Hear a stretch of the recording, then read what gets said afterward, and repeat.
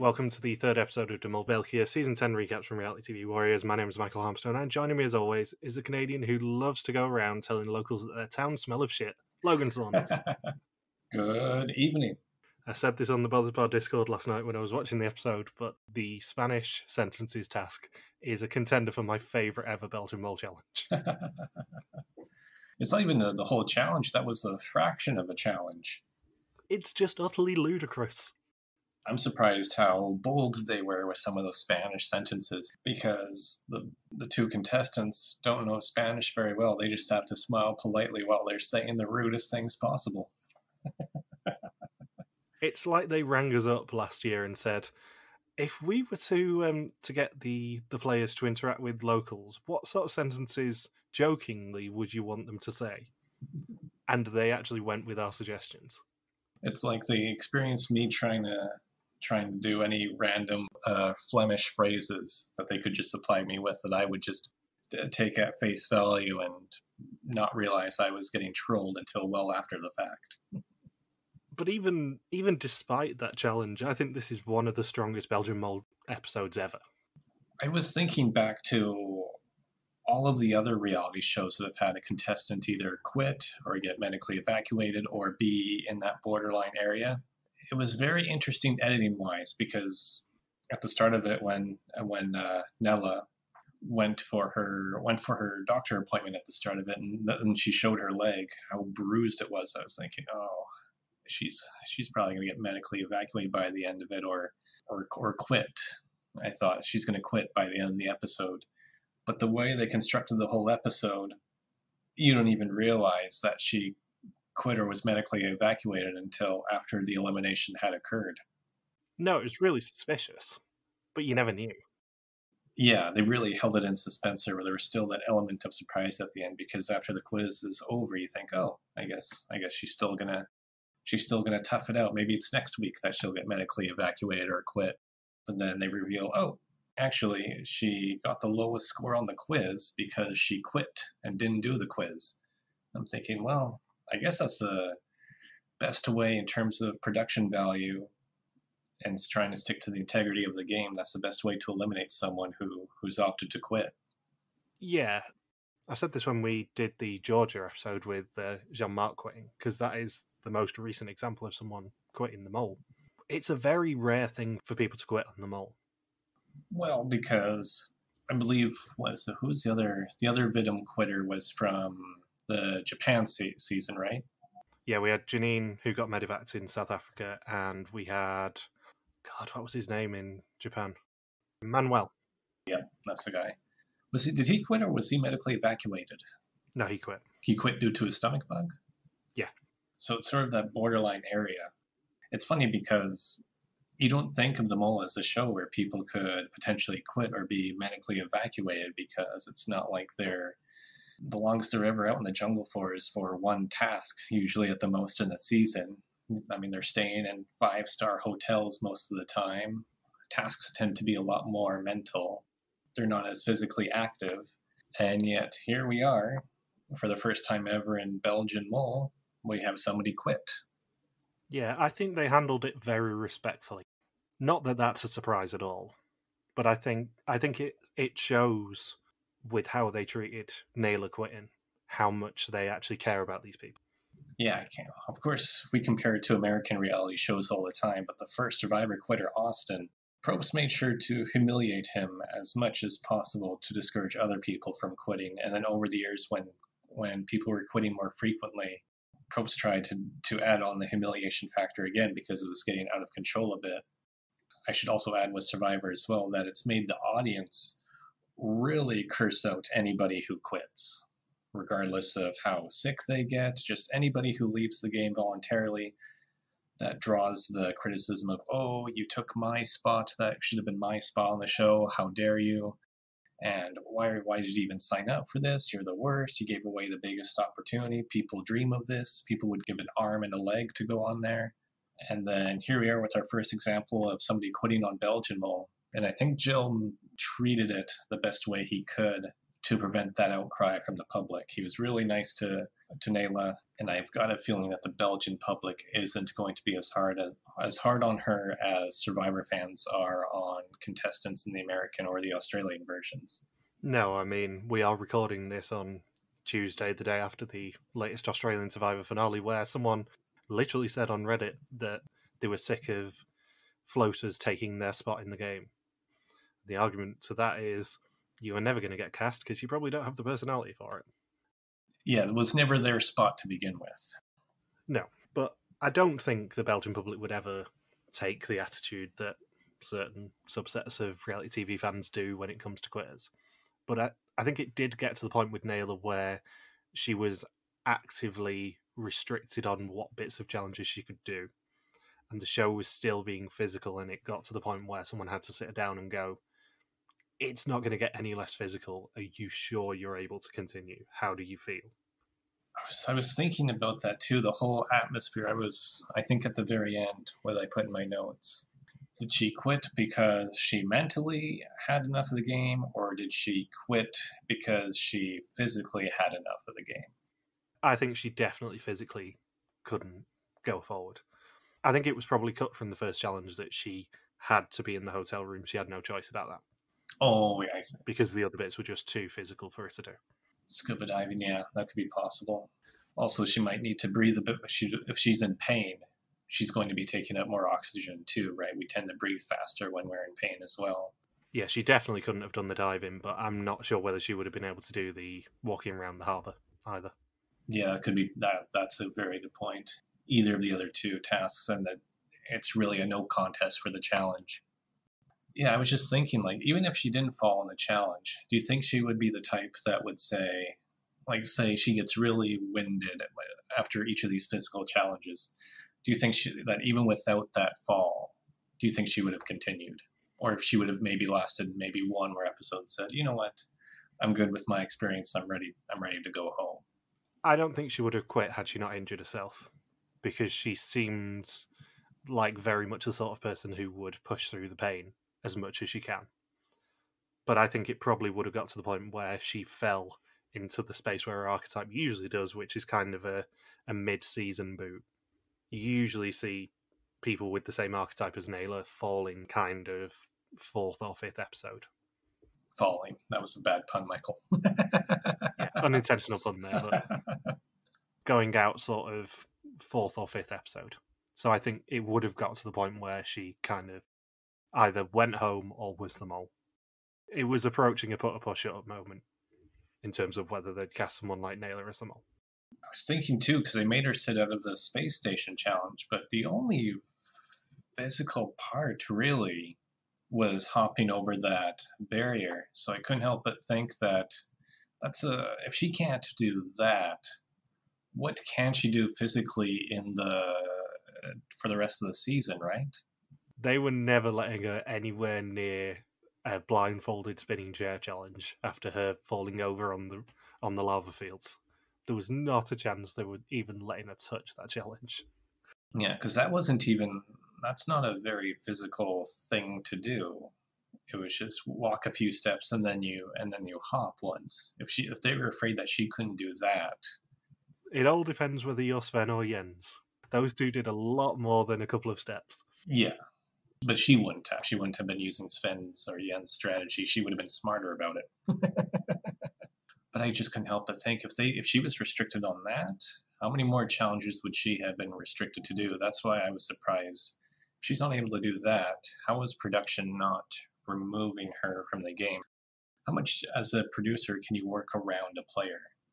I think it probably did just get to the point where someone sat her down and said, Are you comfortable to continue, because this is only going to get more physical? Yeah. Or maybe with her injury, it was a muscle tear, right? Yeah. So that would take a while. That would take a lot more medical oversight for it to heal. It's not going to heal anywhere near before the end of the season. No, she said to Jill on the way out, she could in theory continue, but it wasn't going to get any better. It wouldn't have been a fun experience on the show overall she'd be sitting out probably almost every challenge, and then for all the other contestants, they're probably thinking, well, she can't be the mole. If she was the mole, I think they would have just stopped filming right there. And that would have been the worst if she was chosen as the mole and she falls in the very first challenge, because that's something we discussed with Jill last year is what happens if the mole gets injured? Do you remember what his answer was? They would not air it on TV and the whole season would be done. The season would be cancelled. Cancelled, yeah. So I was thinking, well, if she fell and she's sitting out of challenges, she cannot be the mole whatsoever, because if she was the mole, Jill would have said, cancel this season, we're going to pick a new group. And that leads me to one more question is, with what happened to her, is that going to impact how they cast for future seasons? Are they going to risk casting somebody who has similar characteristics to her? I was just about to ask you the same question, whether it will impact future casting, because I think it is more likely to impact future challenges than future casting. I think they wouldn't do a challenge where people have to, for example, sprint on a loose surface anymore, because that's why she fell. I think it's much more likely to impact that sort of stuff than the actual casting. That's a good point. They could take a closer inspection of, hey, what's the easiest way for somebody to get injured in this challenge? I mean, there are really weird ways to injure yourself, but also with contestants who are on the older side, we've seen it on Survivor and every reality show ever. They are more injury prone. They do get medically evacuated from a season far more than younger contestants do. That's just human biology, unfortunately. I don't think it's going to impact them casting older females still. But I mean more in terms of casting older females as the mole. Because then in future, what happens if next season they decide, oh, we're going to have the older female contestant to be the mole, and she gets injured in the first or second round of play? Because canceling a season just sounds like the one scenario you want to avoid at all costs. Oh yeah, it's a worst case scenario for them. Yeah, it's like you'd rather pick somebody who's not going to be your best mole option possible, rather than somebody who could be a really good mole but be very injury prone to the point that they're unable to continue, which is what happened here. So previously, the final 10 described their ideal partner before being faced with a huge twist, a tied destiny's execution that would send 2 of them home. A cooking challenge went awry before the group walked the plank to earn no money for a second challenge in a row. When faced with the chance to swap partners or earn money for the pot, the group chose the money, a choice that proved costly for Germany Entertain, who were the ones sent home. We open with a speech from Soraya, a model for some underwater statues at the age of 11. And the opening quote is from one of our favourites, Marcena, and it's "Just breathe, don't stress, it'll be okay." And I was thinking about this when I was waiting to see who the opening quote was going to be from. I would have put money on them doing a quote from the diving challenge in South Africa, given it did tie in with this week. Yeah, the one where they had to memorize the flags. Yeah. So which episode was this quote from then with Marzena?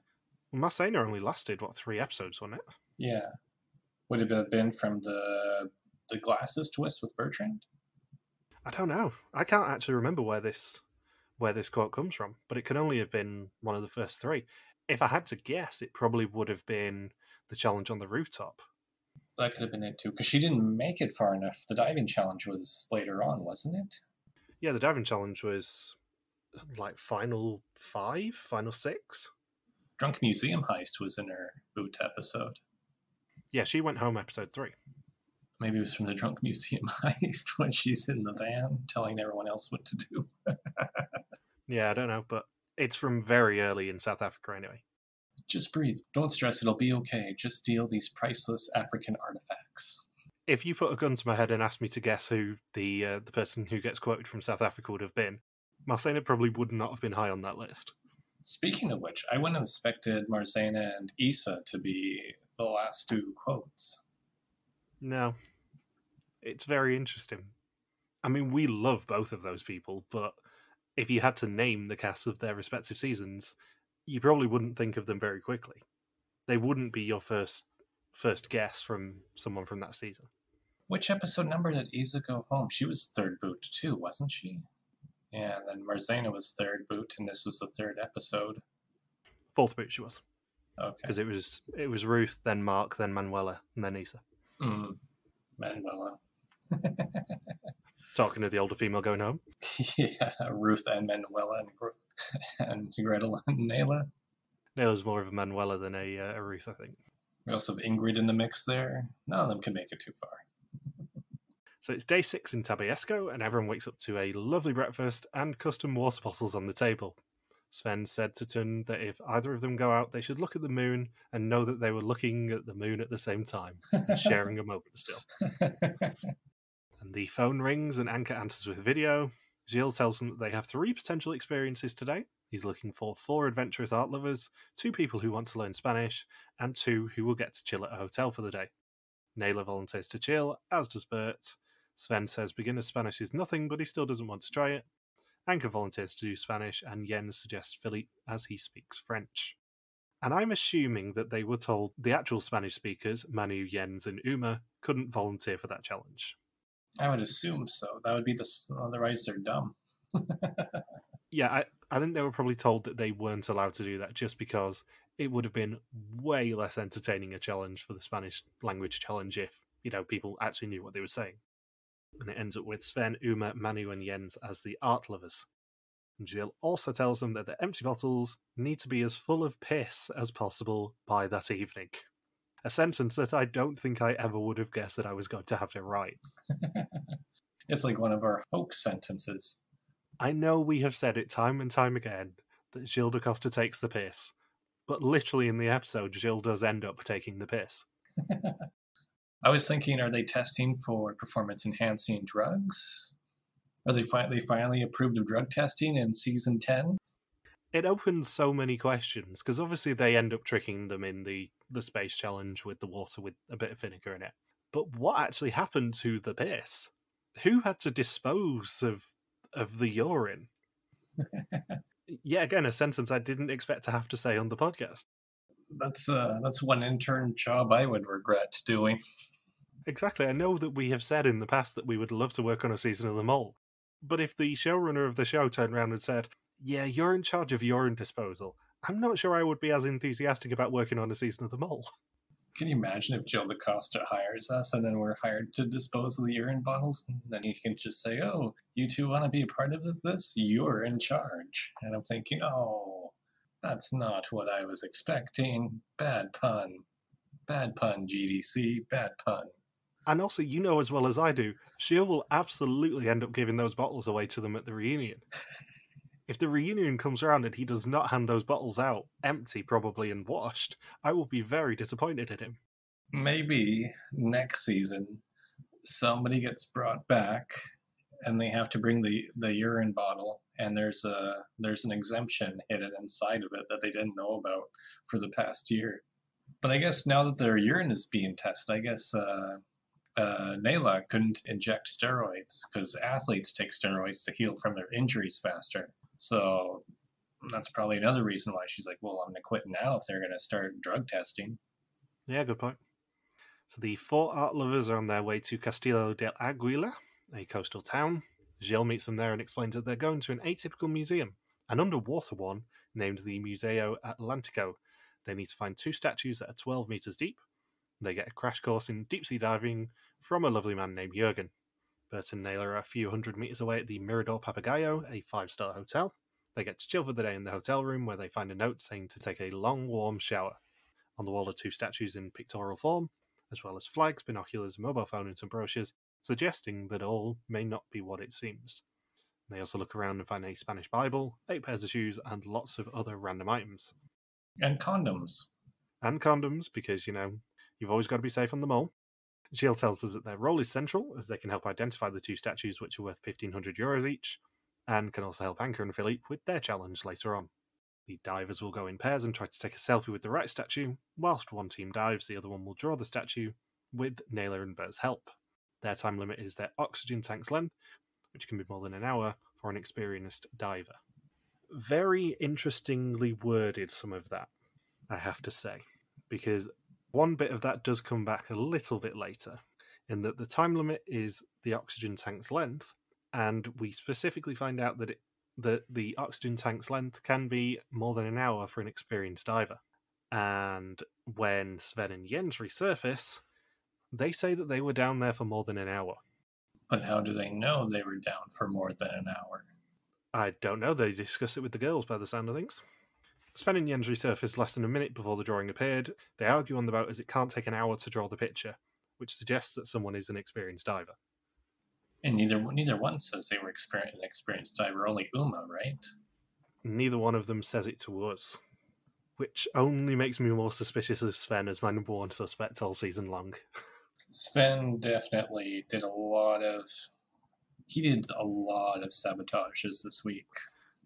If it is Sven, which is my number one suspicion at the moment, spoilers for the end of the episode, if it's Sven, then we will see a scene of him learning to dive, or telling us that he's an experienced diver and he's done it before. Yeah, because both Sven and Manu are both shown panicking, right?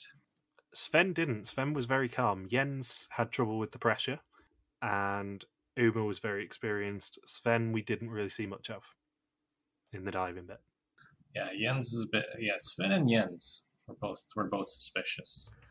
It was very interesting, and it set off alarm bells in my head when they started arguing that it doesn't take an hour to make a photo, because we've already been told that experienced divers, the tanks can last an hour for. Uma and Manu contact Nele and Bert, but they think that they will reveal a message by turning the shower on. The boat teams must play Guess Who with Nele and Bert, asking specific questions for a yes or no answer to eliminate statues. They must then draw the statue for the divers and put it down into the ocean. Nele and Bert can't speak back. They can only wave the red or green flags. It's like Shy Guy says from Mario Party. Each question asked costs the group €100 from the potential $1,500 for each statue. Manu asks about gender, and they find out they're looking for a female statue. Then we go to my favourite bit of this challenge, which is Anka and Philippe, who get a tablet with lots of Spanish phrases on it, some useful, some not so much. The translation of each of the sentences costs them €250. Anka gets a small speaker hidden under her scarf and gets duct tape over her mouth, which is kind of unnecessary, and a face mask, and Philippe gets control of the tablet to control what she says. They have 1 hour to find the 2 models hiding around the harbour. Nele and Bert are allowed to send 2 texts during the hour, containing only numbers, and 1 for each person Anka and Philippe are looking for. Now, as we said earlier, some of these sentences are very useful. Some of them are the sort of things that we would write if we were doing a parody of this episode. Particular highlights include telling someone that their town smells of shit, excuse me, I find myself very attractive, do you want to go on an adventure with me? And the perennial favourite, pull my finger. And I think there was can you lick your elbow? There was indeed a long discussion on whether someone can lick an elbow. Can you lick somebody else's elbow for me? How much fun would they have had in the production office just coming up with stupid sentences here? Did they bring in a team of comedy writers and they figured out who had the funniest bits to throw in? What was the line that they reached? What was the most offensive thing that they were allowed to actually say to someone? That's what I want to know. Just fuck you is written in there. What got rejected? Yeah. Was there a sentence that when they pressed the button, it just said chupamela, which is the one Spanish insult I know, thanks to a Spaniard I used to work with. It's a general catch-all fuck-off insult. Chupamela. Maybe there was you probably like personal insults about the person's physical appearance or something. Yeah, I wonder what got rejected on this challenge. There had to have been some rejected ones. Like your forehead looks like the moon or something like that. Yeah, because the other element of this, and someone pointed this out in the Discord, is that because of the whole being able to translate the sentences to €250 of the potential money bit, Gilles had to record him saying all of these sentences. Gilles had to record himself saying the translation of "this town smells like shit." He had to record himself saying, "I find myself very attractive, do you want to go on an adventure with me?" Release those tapes. I want that soundboard. I wish they would have copied some of the insults from Seinfeld, such as the jerk store called and they're running out of you. Or, well, I had sex with your wife. So Bert and Nele's instincts that the mirror had a message on it was correct. For each model, they get 3 questions that are written on the mirror. The numbers for those answers give them the correct numbers to text to Anka and Philippe. The first 2 questions are how many glasses there are in a bottle of wine and how many red M&Ms there are in the bowl. Uma asks whether the woman is wearing a dress, and she is told yes. and Bert doesn't trust Nele to go on the balcony alone. There is no bottle opener, so they have to use their makeshift method. Thanks to a tablet, they find out that there is a YouTube video playing, teaching them how to open a bottle of wine using a wall and a shoe. You know what would have been great? Is if Nele is banging the bottle of wine inside the shoe against the wall and somehow she falls down again. What would have been great is if she was banging it that hard that the bottle broke. Yeah. And there's just shards of glass all cut up in her finger. She's like, oh, I gotta go see the doctor again. I like how Bert comes over and he opens the bottle of wine within about 0.2 seconds after Nele was smashing it against the hotel wall for about half an hour, it seemed like. Oh yeah, as we discussed last week, Bert used to live in the woods. Bert absolutely knows makeshift methods to open a bottle of wine. He does not need a bottle opener in his eco capsule. No, he could have just used his teeth, probably. The fourth question asks whether the woman's dress is above her knees, and they say yes. They then follow it up with whether she's holding something in her hand, which Nele says no to, which gives them the correct statue. Bert decides that 20 glasses are in a bottle of wine. And the third question for Model 1 is what the total of the alcohol percentages in the cocktail is. And Bert tastes it and says it contains triple second tequila and is 62% as a result. I am very impressed that he was able to figure that out. Was it a margarita? Would a margarita be the same percentage? Well, a margarita is triple second tequila is the alcohol, I think. So if he knows it's a margarita, unless they're tricking him, then it's less of a question of identify the alcohol and more of a question of do you know what alcohol's in a margarita? Yeah. So then he would just have to know, the ingredients. Yeah. I think, and I'm speaking purely as someone who does not drink here, I think it is triple sec tequila and lime juice normally. Yeah, the lime, the salty lime rim. So Uma delivers her drawing finally, after putting a lot of detail into it. The third question for model number 2 is the number of the Chinese characters written on the mirror. Bert starts on this, but then realises he hasn't heard from Nele in a while, and finds her on the balcony holding the flag, as the girls haven't told her to put it down yet. They should have done a montage of like the sun going down and the moon coming up, and the moon coming down and the sun going up, and then showing it go from summer weather to the leaves turning orange and then snow coming down, and Nele just withering away on the balcony very slowly. I find it hilarious that they deliberately kept Nele away from the strenuous activities here and then put her into something that arguably could pass as a final immunity challenge on Survivor. Yeah. And something that has genuinely been used to torture prisoners of war before. I'm holding this red flag. They didn't tell me no yet. I think you can put it down. Nope. They didn't give the signal. We have to stick to the rules, Bert. Need to keep my arms above my shoulders at all times. She does eventually put the red flag down, and they settle on 61 as the number of the Chinese characters. As I said, Sven and Jens resurface. Less than a minute before the drawing appeared, Sven went into the red zone and they had to come back. They argue on the boat that it can't take an hour to draw the picture, which suggests someone's an experienced diver. The final question that they need for model number 1 is red animal plus white goddess.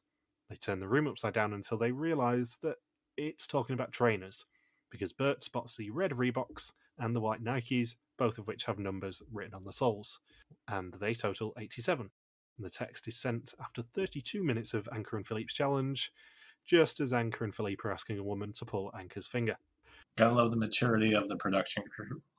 The thing is, if you have a basic knowledge of Spanish and you know what those phrases are saying and you're in charge of that tablet, you cannot tell me that you wouldn't repeatedly make her say, pull my finger to people. Because I would, and I'm a child. But it's very funny. The phrases tell them that she teaches yoga and what street she's on, which is Avenida Maritima. They take a selfie with her, and if she's the right yogi, they will earn €1,000. Hey, boo-boo.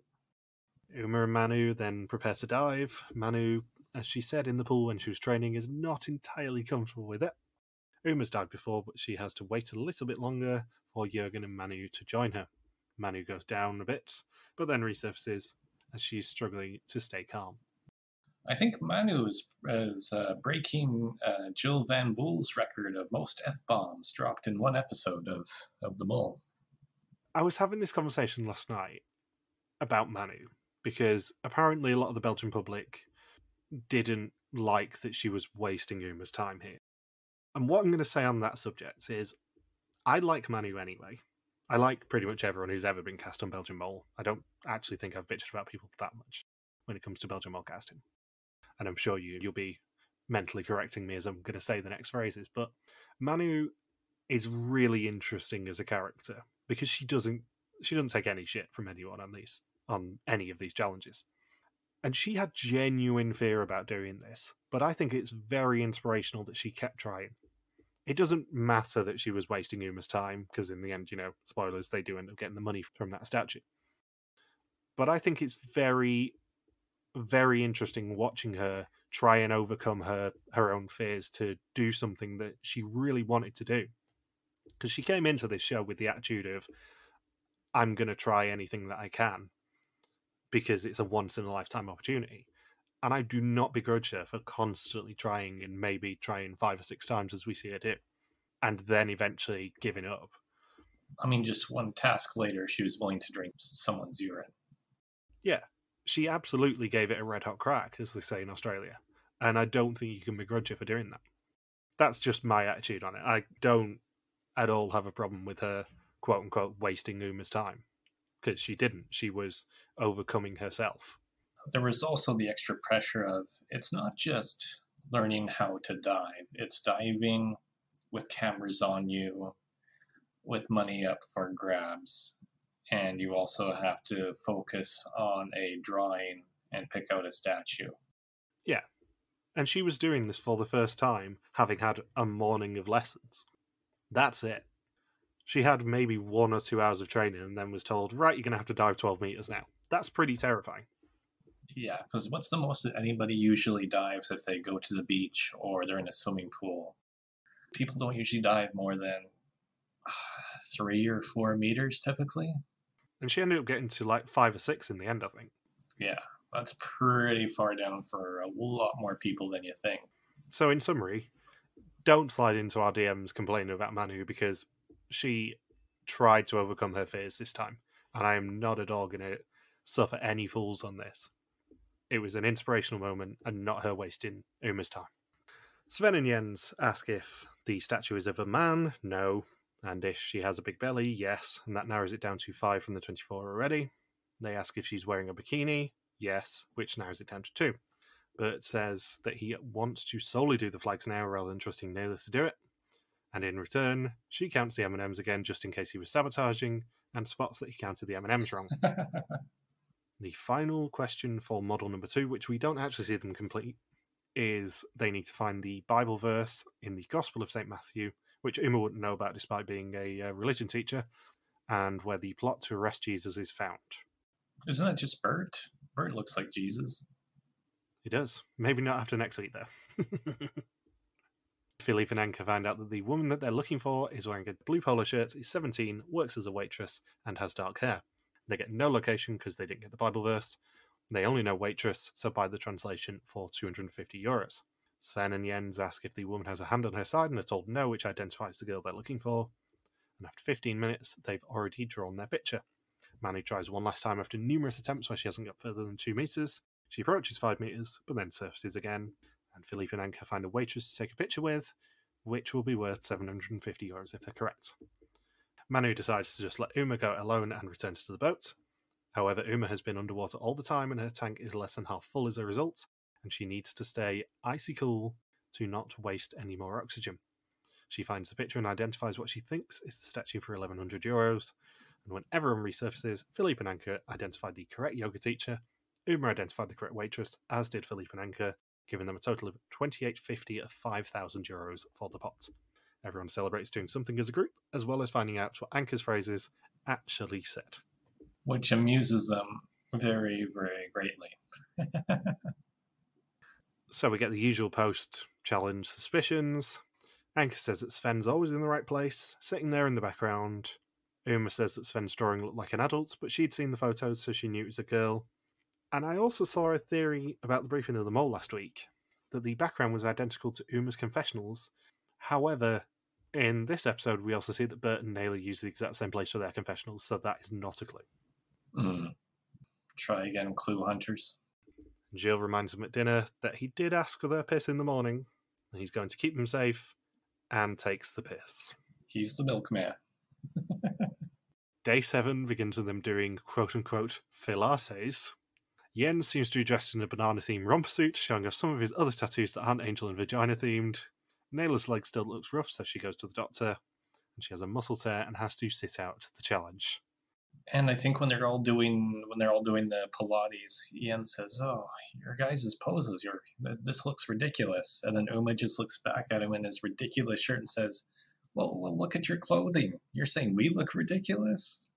It's not even his ridiculous shirt, it's the fact that he has a ridiculous shirt on and is wearing the matching shorts. You know that I love a disgustingly patterned shirt, but even I probably wouldn't touch that shirt. Yeah, he's dishing it out, but he can't take it. You definitely wouldn't miss him in a lineup. Gilles meets them at the Parque Nacional de Timanfaya, the lunar landscape of Lanzarote. It's where the Americans came to simulate the moon landings before faking them in Nevada. Yeah, and Roswell. And it is the ideal location for some astronaut training today. Their mission is to launch a rocket within an hour. They have to revise 20 sets of information as a group on their way to the rocket. At the launch pad, they will get 5 questions, and 3 correct answers gives them €4,000. However, along the way, there are also 3 physical tests that they must pass individually to make it to the launch pad. The Canary Islands has such cool landscapes. It really does, and I mean, we're finally moving islands next week to what is allegedly Gran Canaria, but I think if they're doing a cycling challenge, it is more likely to be on Tenerife, given that Mount Tidy's there. Tenerife, especially out of the Canary Islands, is an absolute cycling mecca. There are so many cycling tours that go to Tenerife so that people can ride at Mount Tidy. That makes sense. So, yeah, if it is Gran Canaria, then they've kind of sort of half-arsed it slightly, because it probably should be Tenerife if they do a cycling challenge. They probably do save Gran Canaria for the finale, you would think. The most elaborate challenges would be there. The only reason that I've heard it's Gran Canaria is because someone on the Vidum forums for Belgium has done a location map, and they've put a pin for next week in Gran Canaria. Obviously, I don't know the background of it, but if I had to guess which Canary Island they'd use a cycling challenge on, it probably would be Tenerife. So they will head there in moon buggies, but the paths are narrow so they cannot overtake each other. Sven volunteers to go alone, and then Jens and Uma, Anker and Bert, and Manu and Philippe pair up. They decide to divide the 4 buggies over the first 4 boards, and then move up 4 spaces at a time. Are there any of these boards that you would have wanted to revise? Definitely wouldn't have to do the order of the planets, since I teach that to my there's a unit in my in one of the units I teach for English where it's about the planets. So I think I've gone through the order of the planets with about 10 different students over the past year. So I'm thinking, well, I definitely don't have to do that. And then with Buzz Aldrin, Armstrong, and Michael Collins, that's not information I would have to review. The record covers I'd be spending the most time on, I think. I don't think we've ever discussed this, but I'm a bit of a space nerd. You went to space camp, right? I pretty much did go to space camp right before the Greece season. My brother and I went to Texas for a week, and we did go to the Houston Space Center. And most times when I've been to Florida, we also go to Kennedy Space Center. Didn't this time because obviously I would have had to drive myself, and that would have been a bit dicey. But I love going to like space museums and stuff. So stuff like the Apollo 11 stuff, I probably would have known inside out. Wouldn't necessarily have known the story of NASA intern Thad Roberts, who stole moon rocks to literally have sex on the moon. 7.5 kilometers of moonstone for sex, I believe was the quote in the episode. Yeah, I don't know whether that's entirely accurate, because I can't find an article that actually says it was 7.5 kilometers, because that is a big-ass bit of moon rock. Yeah, that's almost like the entire length of Luxembourg. But yeah, I don't think I knew about the story of Thad Roberts, however hilarious it was when I was Googling it yesterday. Stuff like the planets, I definitely would have known, which makes it a lot more suspicious that Sven didn't.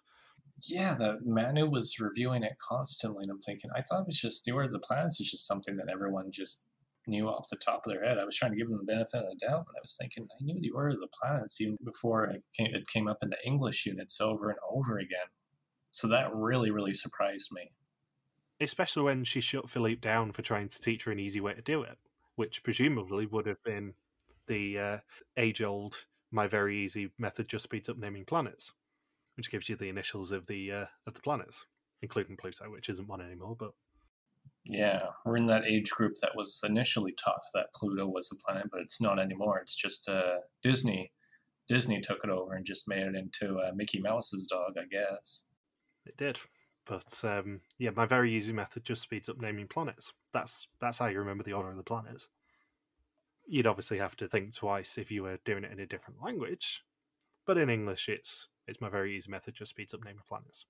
Yeah, it's just I'm very, very surprised how much people were struggling with it. So much to the point I'm thinking, that seems like a mole action. So I was very much zeroed in on Manu and Sven this week, especially with Manu saying, "No, don't teach me how to make this easier for me." So Anka and Bert discover the first challenge, which is drinking an entire glass of filtered piss. Just to make it even more fun, fate decides whose piss they drink. Another sentence that I never thought I would have to write down for this podcast. This challenge, obviously, if you don't know that it's water with a bit of vinegar in it, this is the most disgusting thing in theory that they've ever made them do. But it's a hilarious prank. Where's Joe Rogan? Or Bear Grylls? For some reason, Bear Grylls in his adventure shows. He loves drinking his own piss. Yeah. The Bear Grylls Memorial Challenge, as I've already dubbed it. I've never even seen an episode of his TV show, but that's just the one thing that my sister always tells me about him. Oh yeah, Bear Grylls, that's the guy.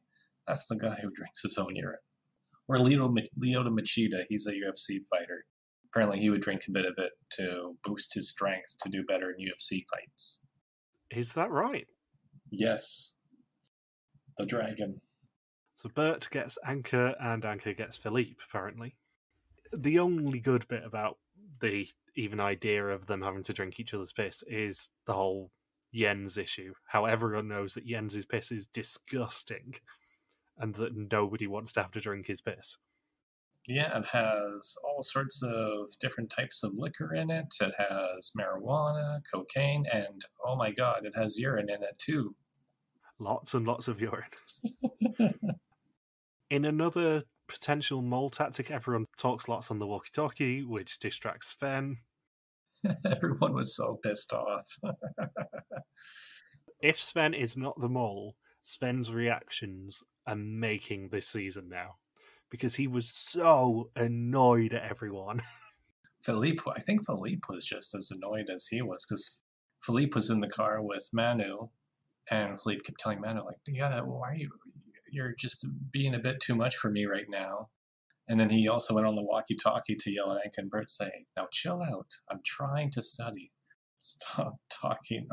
Yes. There is no interdiscipline. No.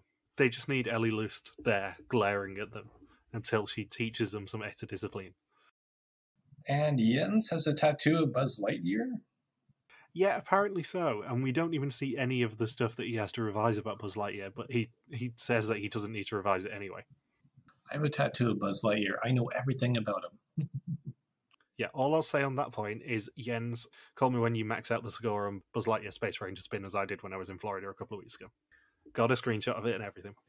That'd be funny if the question came up, who did the voice of Buzz Lightyear? Tom Hanks. Well, they're rebooting it now. Lightyear comes out in a few weeks, I think. I think it's Chris Evans now. Reboot, but it's still in the number 4 just came out like 2 years ago. It's an origin story, I think. What? Toy Story needs an origin story? It's just called Lightyear. It comes out on... sponsored by our friends over at the new film, Lightyear. It comes out on the 17th of June. And he is indeed voiced by Chris Evans off of Captain America. So I think the obvious question is, well, how was Tim Allen busy with anything? I don't know.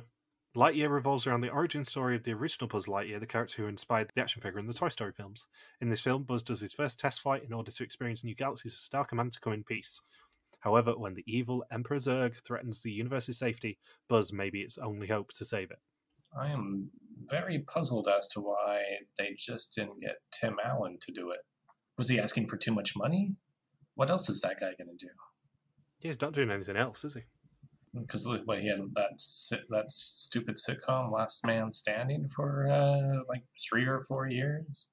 I'm looking this up right now. It's also the first Pixar film to actually be released exclusively in cinemas for 3 years. Oh, so this is the first thing on Google that pops up. The director explained that his casting choice for voicing Buzz in Lightyear was based on if he believed the actor could actually portray him in a live-action movie and felt Chris Evans has the star power and expertise to bring Buzz to life at either setting. Well, that's dumb. Tim Allen can pull it off. It's Tim Allen. Arr, arr, arr, arr, arr. He can do anything. Yeah. So Anka over-explains who has done what sign, and communication breaks down, and it causes a bit of a logjam. Despite Sven repeatedly telling them, Philippe and Manu revise some of the album covers that Bert was so excited to actually look at. Anka and Bert arrive at a balance test, and they must sit on a chair as it spins, and then walk a short distance and jump a hurdle while blindfolded. Anka falls immediately, and Bert clears it in 1, and with Bert's advice, she passes straight after, with 20 minutes to spare. Unlike everyone else. Because, spoilers, our banner this week is one of the many, many fails from Jens. I believe he went into the reverse direction. Jens walks like a baby giraffe, and Sven just cannot do it. Jens reverses as hard on his feet as Uma reverses in a dune buggy. Sven suggests that Uma leaves Jens behind for him to pick up, and moves on. Uma, however, struggles to drive and crashes into Sven's buggy. Then Philippe clears on his first attempt, and he joins Uma. Sven, Jens, and Manu are all left behind. Sven goes in a circle, and Jens and Manu both clear almost simultaneously. Sven fails, and he's the only one who has seen a lot of these signs. Poor Manu's attempt when she jumps, skips, and then falls on the ground. They couldn't have made Nele do this. Seriously. And then Manu ends up with a muscle tear, and she also has to quit by the end of this episode. And then Bert and Anka reach the final challenge, which is throwing a basketball into a hoop while wearing glasses that reverse your vision. With Bert's help, Anka nails it on her first try. Sven tries a different tactic and clears the hurdle, running for his buggy. Bert also clears the basketball challenge and can head to the launch pad with 7 minutes left. They have only seen 3 signs between them, and as soon as someone goes to the computer, they have to answer a question.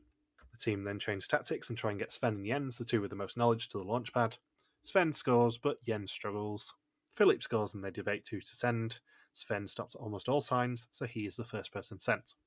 He chooses animals in space as the first topic, and is asked the name of the cat who was sent to space in 1963, and is correct. He next chooses space tourism, and is asked Jeff Bezos' space company name, and he's correct again. He's then asked what the order of the planets is, and in a classic move, he mixes up Uranus and Neptune, and is wrong. He's not confident on the other 2 topics, which are moon landing and Big Bang. Jens then passes a basketball hoop and is sent to the launch pad. Sven gambles and goes for the question on the Big Bang Theory, which Luvinar created the Big Bang Theory, and he's wrong. And he then bails as Uma and Jens appear with a minute to spare, and as the one team who studied the final topic, the moon landing. Jens is then asked what the name of the 3rd astronaut on Apollo 11 was. If he's correct, they win €4,000. If not, they earn nothing. The rocket fires, and they do earn €4,000 for the challenge, 6,850 of 9,000 for the episode, and 12,850 of 35,600 for the season so far. Where would you put yourself as a mole in this challenge? Pretty much the position that Sven did. Yeah, that's what I'm thinking, because even though I'm obviously very much in a tunnel on Sven, and have been for 3 weeks now, he definitely played this challenge like a mole would play it. You want to be on your own. You want to be at the back where no one else can keep an eye on you. You want to be left at that spinning chair challenge, probably just chatting shit to the cameraman and going, oh yeah, they think that I'm stumbling here. Oopsies, I can actually do it blindfolded. All that sort of stuff. That's the sort of thing that they will put in an end of season montage going, oh, this is the stuff you should have seen. You knew that he was actually chatting shit behind your back. And it's that sort of stuff. But he made sure to show up to do the quiz, and if you're the mole, you're thinking, okay, if I get 2 out of 4 right, the pressure is all on that next person to do that 5th question, where they have to get it right or else we lose the money. without making it too obvious that it's his fault. I've said in previous weeks that as a mole, you don't necessarily want to eliminate all money from the pot, you want to minimize money from the pot. But as a mole, you also don't want to be put in a hero position. Sven was one of the only people this week who did not take any sort of hero position roles and earn any money as a result. He made Jens do it in the end on that quiz by getting 2 right straight away, getting the easiest question on the board wrong, getting a very hard question wrong so he could go, oh yeah, this all merged together, and then leaving the final board to be an all or nothing question on the topic that was asked very first. It was the very first thing in the entire row that he deliberately left to last because it's the hardest thing to remember because it's so long ago. It's practically an hour ago at this point. So he set up for someone else to take the fall on that, and that is really suspicious. Yeah, I have a tough time with somebody who knows all this information and they mix up Uranus and Neptune, which seems like a really bad pun for the urine cups in this episode. You know how they like to do the playlist of the mole and stuff? I dread to think what song they would have chosen to represent the piss challenge. I don't know. I don't listen to songs about urine too often. Could it have been something like Raindrops Keep Falling on My Head? Umbrella? I think that would be the R. Kelly song. Anything by Wet Wet Wet? And they say that suspicious things happen this challenge, but they learn that if they play as a group, they can sideline the mole. We get a mid-episode briefing of the mole. The producer asks them if they found it difficult, to which the mole says it's different than they expected. They feel like they can't play the game that they prepared for because the group is different than what they sensed in the first 2 or 3 days. Everything for the group and everyone against the mole. I would love it if there was a season where the mole is just slightly breaking down out of frustration in the briefings, but they still use the distorted voice where the mole's in the briefing saying, oh, fuck, I feel worthless. I'm a worthless human being. And just, you hear like books falling off of bookshelves or plates being thrown to the floor. And the producer's saying, no, you're doing fine. You're doing fine. You're doing fine. You just hear them punching themselves, and then next scene you see Sven with a black eye. Yeah. Or like a broken off tooth or something that's bleeding. Like, oh, hey guys. Oh, how are you feeling, Sven? Are you okay? Oh, yeah, I'm awesome. Yeah, I fell down on a lava field. I was with Nele at the time. Yeah. I got into a bar fight. You should see the other guy. I told somebody that their town smelled like shit. It did not go over well. So in the evening, Gilles treats them to a night out at the cinema in Arrecife for an exclusive movie premiere. What they don't know is that the movie isn't going to be Spider-Man No Way Home, which actually dates this film because that came out right before Christmas. It's a special film just for them called The Search for the Mole. Just like every year, there were hidden tests in the lead up to filming the show. This season, that included an improvisation session with actor Frank Fockatane, who is also a drama teacher. Scenes from that are shown as part of the film. None of them expected that everyone would get to see their hidden test, or that their acting would be shown to the group.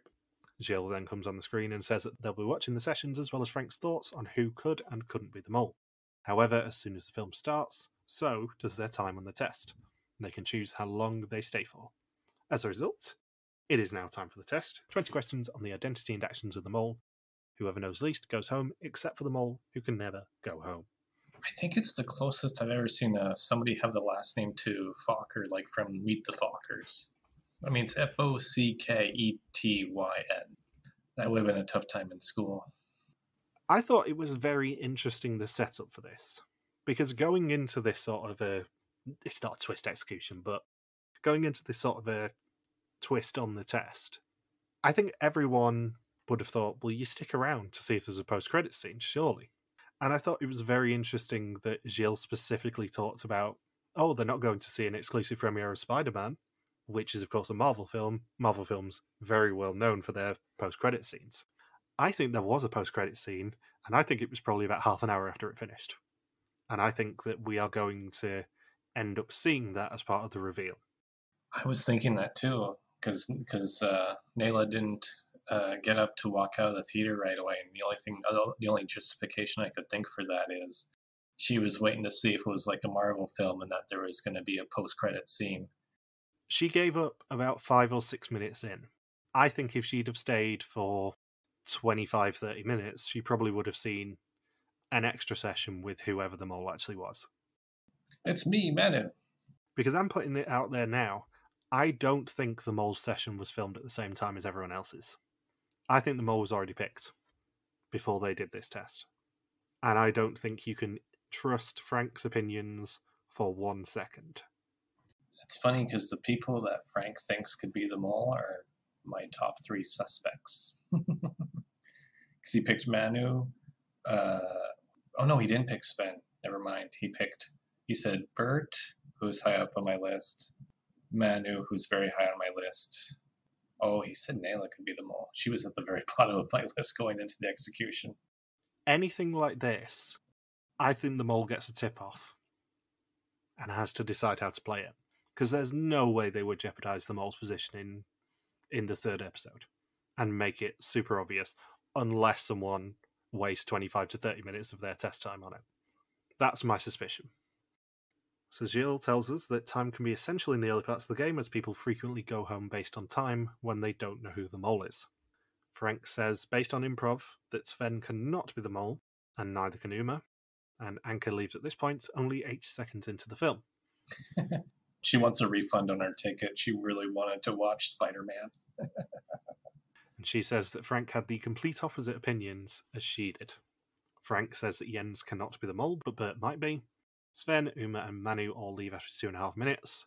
Sven says that he thought Uma did well, but Frank says that she's not the mole, and she's a natural actress. Uma thinks that Manu can lie based on the film, so she's on her list. And Manu says that Anka's acting is very exaggerated and obvious. Frank says she's not the mole, but Manu could be. Philippe leaves then after 4 minutes. He says that Jens can easily switch between different vibes, which is a useful trait as a mole. Frank says that Nele could be the mole, but Philippe couldn't. That ends the film, and Jens and Bert leave. Bert says that he's scared of a few people. Philippe, who may have fooled Frank, is one of them. Jens is shocked that Bert came across very sincere on the video. He seems like someone who won't betray you. And Nele finally leaves when she realises that the film isn't going back on, and we don't even see her do her test. Or she could have said, is this a double feature? Do we get to watch Spider-Man now? I was kind of promised a bit of Tom Holland here. Is there any chance? Or at least, I don't know, maybe the Sam Raimi version with Tobey Maguire? You know, something? Sam Raimi's doing another Marvel film, by the way. What? He's doing the Doctor Strange sequel. What about Doctor Strangelove? Not a sequel to Doctor Strangelove. Oh, I wish. That would have been very interesting to do that. I don't know if Stanley Kubrick would be too happy with it, though. That's the porn parody. The execution takes place in the cinema with their screens on the projector, and Gilles tells them that they are changing islands tomorrow, but someone won't be coming with them. Nele is the first name to be typed in and gets an instant red screen. She didn't even do the test. She decided to leave due to ill health and the need to rest from her doctor. And she says that she thinks some people suspected her for not taking the not an exemption card. Sven says it's hard to lose someone, especially when they're your perfect partner. Anka jokes that she hadn't forgiven her for taking the card, and she leaves with her head held high. I also think it's very interesting that Sven is always the first person to comment on the person going home, or the people going home. Because he cried when Gretel went home.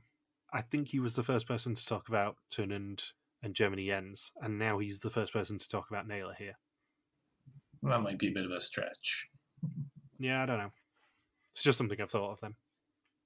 I assume for season 11 they're going to try and redo a twist like this again, since they really didn't get to the twist this episode. The player quit. Yeah.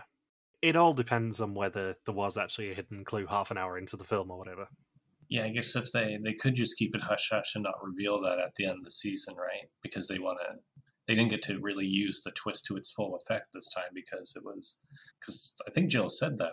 She announced she was quitting even before they stepped into the movie theater, right? Half an hour before the execution, she decided. Oh, okay. Half an hour before the execution, so... Yeah. Probably, I would assume, would be during the quiz then, right? That she'd be saying, I'm not going to do this? Yeah, she probably stepped out of the cinema and then said to a producer, yeah, I don't think I can continue. Well, there was that slope, that uphill slope from the seats to the exit. So maybe she had a tough time getting up that slope, and she's like, If I can't even get out of the movie theater, if I can't exit the cinema, how the hell am I going to hang in for another 6 episodes? It does beg the question as to whether they filmed one of these improv sessions with Germany Jens, because presumably they filmed one with Gretel Tun and Germany Jens as well. But how did they convince him again? Is he the most gullible man in Belgium? That's what I need to know now. He's like the person in high school where if somebody brings a knife to school, they say, well, I don't want it in my locker. I want Germany Jens to hang on to my knives for me or to my drugs. He's the one that the principal opens up his locker and says, are these knives and drugs yours? You're suspended, mister. And he's like, what? I didn't know that. They just told me they were micro machine toys. They were Hot Wheels. De Slimster Mens is the smartest person in the world. I think it's getting to the point where Germany Jens might be the most gullible man in the world. It would be De Slimster Jens. Oh god, that's your episode title. I don't know how I didn't get that pun straight away. I was skirting around it. Like a shark. Donna, Donna, Donna, Donna, Donna. Yeah, because apparently they got him to do the dating coach thing by claiming that they were using him as a tester for a potential dating format that they were going to do this year. So I would love them to just have increasingly elaborate lies to tell Germany Jens. They really like using me as a tester. I don't know why. I'm just getting all the luck this year. Yeah, I think they feel really bad that I got executed so quickly and are just being kind to me. Thanks, Beer.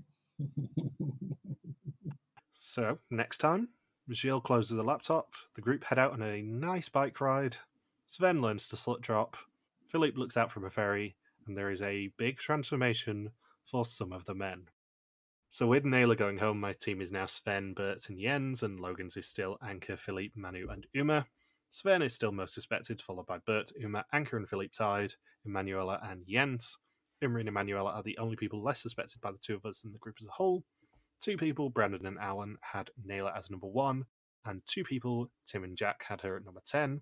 7 people, now including you, have lost their bottom 3 people for a minimum score of 28. Who do you suspect? So, number 1 is Manu. Number 2 is Sven. Number 3 is Bert. Number 4 is Anke. Then I have a massive gap. Number 5 is Philippe. Number 6 is Uma. Number 7 is Jens. And then number 8 was Nele, and then she quit. So for the however many weeks in a row this is, my bottom suspect keeps going home, so the season is proving to be quite frustrating.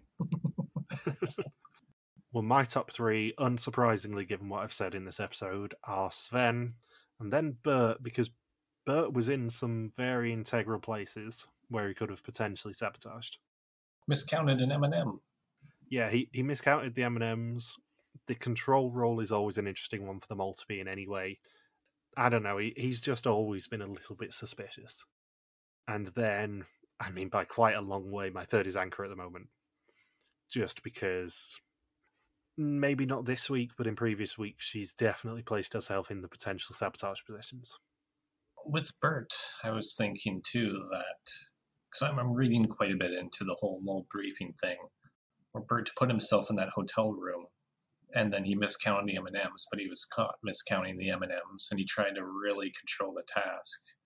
And I mean, you saw Nele holding up the red flag for all eternity. So she was really sticking to the system they had. And then in the dune buggies, Bert was in the first car, right, with Anke? He was, yeah. Yeah, and it seemed like he was the one that kept detracting from the whole plan, but blaming it on Anke as if she was the one that kept messing with the group's strategy. And I was thinking during the briefing there, where I wonder if the frustration was, I tried to screw up the hotel as much as possible, but I couldn't get away with anything. And then when I was in the dune buggy, I tried to be at the front of the line, but everyone was still able to play around me. I screwed up like how many boards we went to, and we still succeeded. Nothing is going right for me this episode. Yeah, I think Bert and Anke only revising 3 boards out of 20 is inherently suspicious. Yes. But also, I think in that challenge, the Mole either wanted to be in the first or last car. Because in the first car, you can obviously slow everyone down and mess with the system as much as possible. In the back car, you're completely unmonitored. So I think the Mole wanted to be in one of those two positions. And I was thinking with Manu, she screwed up a lot during the dune buggy task, where she didn't even make it. She didn't even make it to the boards, did she? She was still shooting baskets. No, I think she's still shooting baskets. Yeah. Yeah, and she was trying to read out loud and hold up the trailing dune buggy, and then, of course, during the scuba diving challenge, she kept coming up for air because that could be an intentional sabotage where she's trying to throw off the whole flow of the second half and fail that way. And then, of course, with Anka too, with being in the dune buggy with Bert and trying to throw things off, she could have been frustrated as well. And of course, Sven, he put himself in the perfect role of being at the very back by himself. No one's looking at him, getting only 2 out of 4 questions right, and then they still earned money for the pot. And he could be really pissed off about that. Final question: who do you think's going home next week? That is a good one. Maybe Philippe. Yeah, my gut is probably saying Manu at the moment. We got a big spike in edit for her this week, so maybe she goes next week, which would probably help you a lot, to be fair. Yeah, because she's my top suspect right now, just because I'm thinking maybe she could play off that she really wasn't that afraid of the water. Have you got anything else you want to say? Nope, I think I'm good. Excellent. In that case, thank you for listening to our Mol België Season 10 recap. We'll be back next week to continue the hunt for the newest mole in the Canary Islands. Don't forget you can contact us on Twitter, Facebook, YouTube, or Instagram, where we are RTV Warriors, or you can email us and contact at rtvwarriors.com. Logan is on Twitter at Logsquacky, and I am MJ Harmstone. We will see you next week. Peace out and just chill till the next flavoring. Trust. I be prostitute.